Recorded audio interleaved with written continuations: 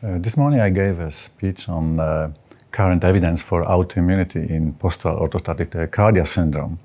And this speech included recent advances in this field, especially reports that tell us that patients with POTS have circulating autoantibodies that can bind to different cardiovascular receptors, making heart beat faster and making vessels dilate, such as adrenergic and muscarinic receptors.